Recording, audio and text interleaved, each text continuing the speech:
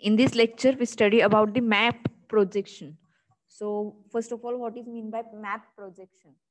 So a map projection is a mathematically described technique of how to represent the Earth's curved surface on a flat map. Okay, so these are the Earth surface, which are a flat surface. Okay, so sorry, Earth curve. So this is the curve of an Earth. म्हणजे जे काही इलिप्सिकल type मध्ये जो काही shape आहे ellipse type shape. So how that curves are represented on a map. So that curves are represented on a map in a flattened manner. Okay, म्हणजे जर map consider केला, so see this is a square, so this is square is a map. Okay, so that is a flat map and the curve of an earth, याच्यामध्ये curve आहे, जो काही earth curve आहे. So see this is a curve of an earth. So map projection is used for representing that curve of an earth on a flat map. म्हणजे flat map वरती अर्थ curve present करण्यासाठी हे use केलं जातं. That is called as a map projection. So to represent parts of the surface of the earth on a flat paper manner or on a computer screen, the earth curved horizontal reference surface must be mapped onto the 2D mapping plane. The reference surface for large scale mapping is usually an oblate ellipsoid and for small scale mapping a sphere. Okay, मग याच्यामध्ये जर large scale mapping असेल तर त्याच्यामध्ये oblate ellipsoid use केली जाते आणि small scale mapping साठी spear use केला जातो. Okay, so just see this image.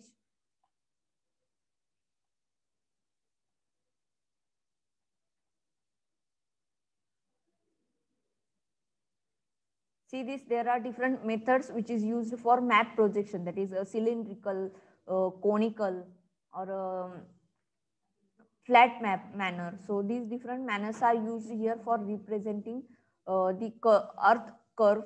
Okay, earth curve याच्यामध्ये रिप्रेझेंट करण्यासाठी हे मॅप प्रोजेक्शन यूज केलं जातं. सो see this is the curve of N earth and that represents by using a flat surface और अ flat map by using this. Okay, तर या mapping plane वरती अर्थ curve represent केला जातो किंवा शो केला जातो.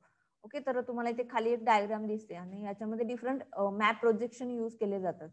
सो suppose you want to represent that in a planar Cartesian coordinates, that is in xy, and representing the position of the same point on the map plane. So this function is used here, that is x and y coordinates is equal to f of phi and lambda. Okay, so what is mean by phi and lambda, which is already covered in the last lectures, that is longitude, latitude and the another different concepts. Okay, and if it is represented by using the another coordinates, that is geographic coordinates, the function is like this: phi or lambda is equal to f of xy. So this is the function. So the main point considered in this point in map projection, which is a classification. Okay, so how that map projection is classified, याच्यामध्ये कसं classification केलं जातं. So see, a large number of map projection have been developed, each with its own specific qualities. These qualities in turn make resulting maps useful for certain purposes. By definition, any map projection is associated with scale distortion. Okay, so it depends upon a scale distortion. So there are different concepts which comes here. That is equal area, conformal, equidistance, that is what is meant by azimuthal. So the particular concepts for a map projection that are used: distance, area, shape, direction. So it depends upon that particular things.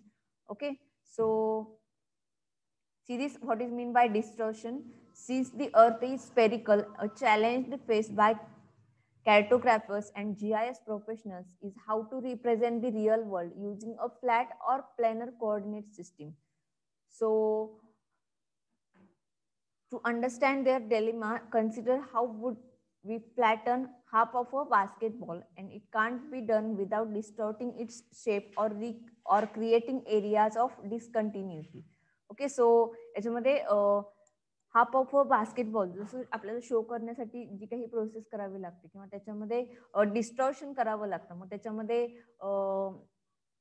Shape असेल किंवा त्याच्यामध्ये area काय करावा लागेल, change करावा लागेल. मग त्याच्यामध्ये हे काही चेंजेस केले जातात, तर ते चेंजेस हे डिस्टॉर्शनच्या अंडर येतात. Okay, so here these scales are distorted, that means distributed. Okay, so in that there is simply no way to flatten out a piece of ellipsoidal or spherical surface without stretching some part of the surface more than others. Okay, so in that distortion the surface of the particular part is stretched म्हणजे याच्यामध्ये stretch केला जातो, त्यामुळे तो काय होतो तर large size मध्ये काय होतो, डिस्टॉर्ट होतो किंवा रिसाइज होतो. The amount and which kind of distortion a map will have depends on the type of map projection that has been selected. Okay, मग त्याच्यामध्ये कोणतं डिस्टॉर्शन यूज केलेलं आहे किंवा त्याच्यामध्ये कोणता मॅप प्रोजेक्शन टाइप यूज केलेला आहे, तर ते सिलेक्शन वरती ठरणार आहे किंवा त्याच्यामध्ये त्याचं amount in how many amount that distortion is working. So it depends upon the selection of a map projection type. Okay, so there are different types of map projections that are the classification. So in that main types are conical, cylindrical and azimuthal. Okay, so in this diagram you just see these three types of map projection. In that first one is cylindrical, then another one is conical and third one is azimuthal. So when the cylindrical map projection is used, it look like this. Okay, so in this is the raster representation. So that raster representation which is applied on this map projection. So see this is the shape of an earth. Okay, तुम्हाला हा directly काय असणार आहे तर हा तुमचा काय असेल, मॅप असेल. Okay, see this is the final output. पण हे फायनल आउटपुट आहे, याच्यामध्ये अर्थ रिप्रेझेंटेशन आहे. अर्थ रिप्रेझेंटेशन मध्ये बघा याच्यामध्ये कसं दाखवलेलं आहे, तुम्हाला जो एरिया इथे दिसतो तोच इथे दिसणार आहे. This is the round shape.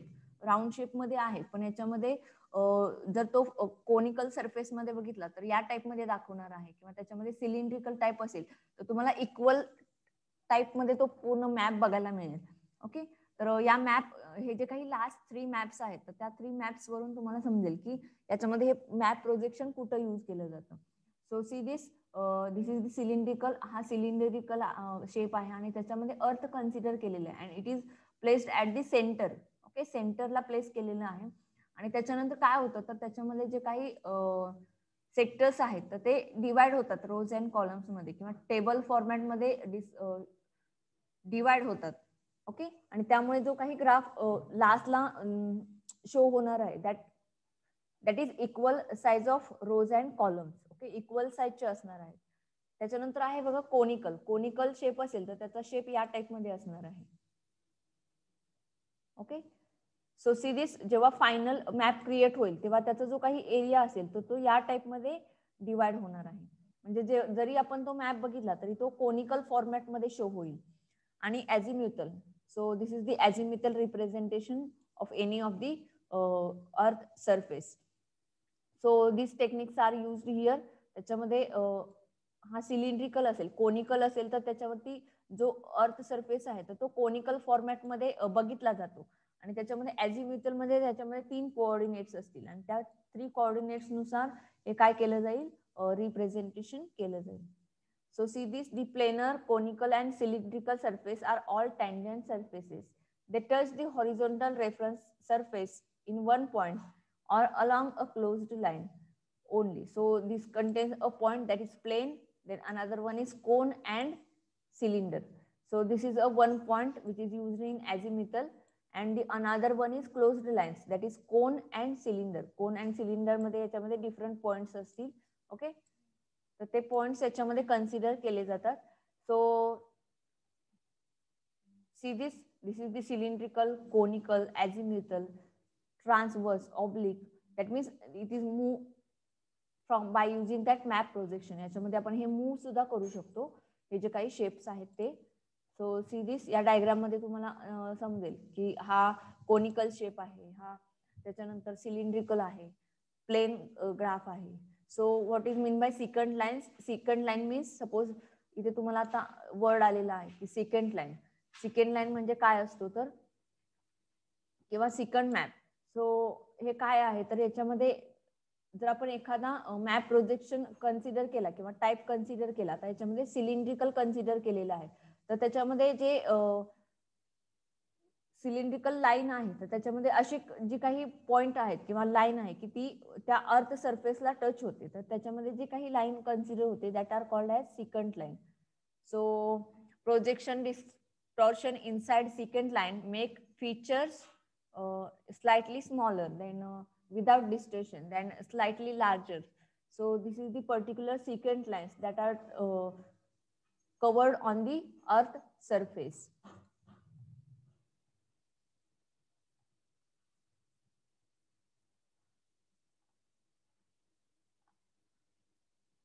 Then the next point is satellite based positioning. So this is the main important point in GIS, which is satellite based positioning. So in different map representation, satellite representation is also used, or satellite based positioning is used. Okay. So first of all, what is mean by satellite based positioning? So satellite has allowed to realize geocentric reference systems and increase the level of spatial accuracy substantially. So main use of satellite based positioning is used to represent the data more accurately. Okay. Satellite based positioning असेल तर त्याच्यामध्ये data हा accurately काय होऊ शकतो, positioning होऊ शकतं डेटाचं. Okay. So they are critical tools in geodetic engineering for the maintenance of ITRF.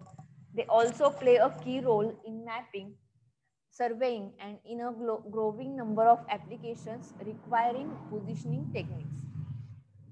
So satellite based positioning was developed and implemented to address military needs, somewhat analogously to the early development of the internet. The technology is now widely available for civilians use. The requirements for the development of the positioning system were, so there are some requirements which is given below, but most of the use of satellite based positioning is used in the field of military. Okay. Hey most of the कुठं use केलं जायचं तर military फील्डमध्ये खूप प्रमाणात use केलं जायचं. पण आता टेक्नॉलॉजी डेव्हलप झाल्यामुळे हे सिव्हिलियन्सना सुद्धा अवेलेबल आहे किंवा सिव्हिलियन्स सुद्धा हे काय करू शकतात, यूज करू शकतात. Okay, so some of the requirements are here for a satellite based positioning. In that, first one is suitably for all kinds of military use, that is ground troops and vehicles, aircraft and missiles, ships. So in this first one, which is it is useful in ground troops and vehicles, then it is also useful in aircraft, missiles and ships. So that's why it is used in a military field. Then another one is requiring only low cost equipment with low energy consumption at the receiver end. So satellite based positioning require low cost equipment, so there is no need of high cost equipments. म्हणजे याच्यामध्ये low cost equipment use करून सुद्धा याच्यामध्ये हे satellite based positioning केलं जाऊ शकतं. Then provision of results in real time for an unlimited number of users concurrently. So unlimited number of users can use that satellite based positioning. So you can use all of you use different satellite positioning based apps or any of the maps. So at one time different users or many users can access that. So that is unlimited number of users concurrently access that system. Then another one is support for different levels of accuracy.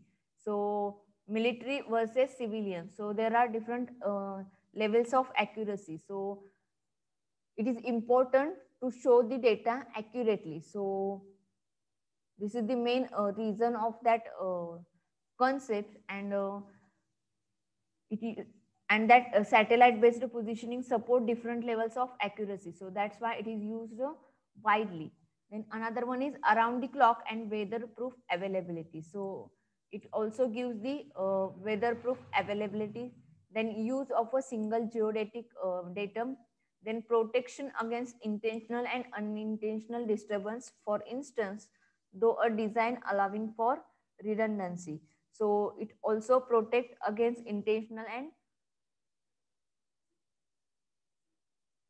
unintentional disturbance.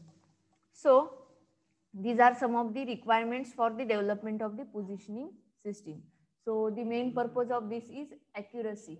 Okay. सो याच्यामध्ये main purpose आहे accuracy. Accuracy असली पाहिजे याच्यामध्ये डेटामध्ये जो represent होणार आहे तो. सो a satellite based positioning system setup involves implementation of 3 hardware segments. So it needs 3 hardware segments.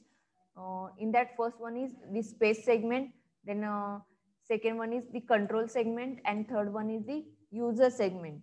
So first of all, see what is the space segment. The space segment, the satellite that orbit the earth and the radio signals that they emit. So it requires the satellite that orbit the earth and the radio signals that they emit. Okay, so it needs the radio signals. Then the control segment, the ground stations that monitor and maintain the space segment components. So the control segment, which is related to monitor and maintain the space segment components. Okay, so space segment components hey control segment च्या under येतात. आणि radio signals असतील किंवा त्याच्यामध्ये orbit the earth असेल, त्यांची जी काही information असेल ती स्पेस सेगमेंट मध्ये येणार आहे. And the user segments, the user with their hard and software to conduct positioning, so that are comes under user segment. Okay, so for example, which is given here, in satellite positioning, the central problem is to determine values x, y, z of a receiver that receives satellite signals. That is to determine the position of the receiver with a stated accuracy and precision. Okay, म्हणजे एखादा person असेल आणि या पोझिशनला असेल. Okay, आणि त्याच्यामध्ये त्यांनी जर जो काही सॅटेलाइट पोझिशन व्हॅल्यू असेल तर ह्याचे जे काही कोऑर्डिनेट्स असतील तर ते एक्स वाय झेड कोऑर्डिनेट्स असतील, तर या पोझिशनला सॅटेलाइट पोझिशन काय असणार आहे किंवा त्याच्यामध्ये जे काही बाकीचे कंपोनंट्स असणार आहेत तर त्या कोणते पोझिशनला आहेत तर ते याच्यामध्ये मेंटेन होतं. सो see this determine the position of the receiver with a stated accuracy and precision. Required accuracy and precision depends on the application timeliness, that is, are the position values required in real time or can they be determined later during post processing. Okay, and it will be changeable. So in that,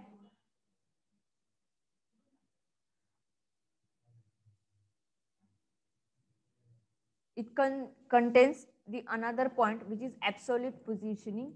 So the working principle of absolute satellite based positioning are fairly simple. A satellite equipped with a clock at a specific moment sends a radio message that includes the satellite identifier, its position in orbit, and its clock reading. And the another use of that one is a receiver on or above the planet, also equipped with a clock, receives the message slightly later and reads its own clock. So याच्यामध्ये दोन simple principles आहेत absolute पोझिशनिंगचे. याच्यामध्ये काय होतं तर satellite काय असतो तर equipped with a clock in absolute positioning.